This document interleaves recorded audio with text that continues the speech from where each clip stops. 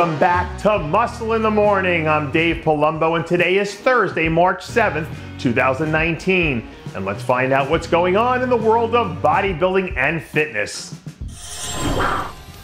A lot of you millennials out there seem to have trouble grasping the fact that not everything in life is meant to come immediately. Sometimes the best things take time to develop, and it's the time that ends up making you appreciate them more in the end. Just go ask Thomas Anderson. Over the last 12 months, the 212 standout has become a master of the steady progress game. And all you have to do is take one look at the pictures to see what I'm talking about.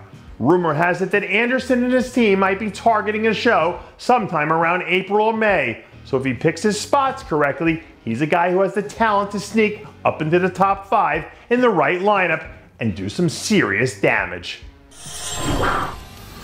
A few weeks ago, we reported a Rafael Brandao update with a quote from our very own Chris Aceto, who thought the Brazilians would be happy with what Rafa brought to the stage at the Arnold. Well, guess what? The Brazilians loved what Rafa did, and so did a lot of other people. But do you know what they didn't like? His placing.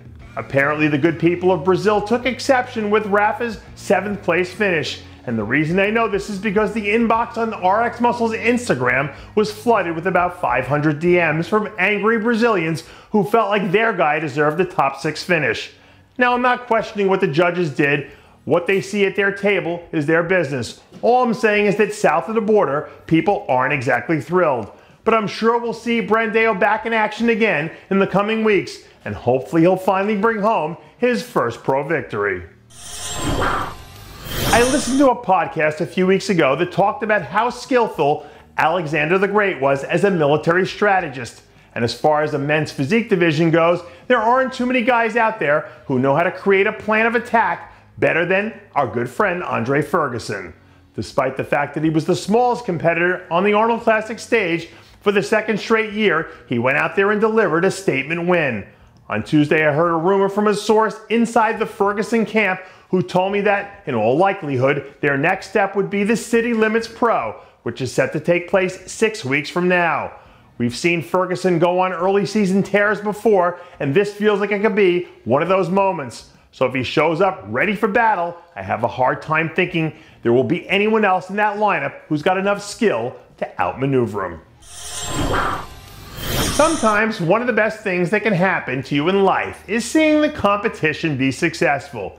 I've seen it light a fire underneath people time and again, and it looks like last weekend was no exception to the rule for Chris Bumstead.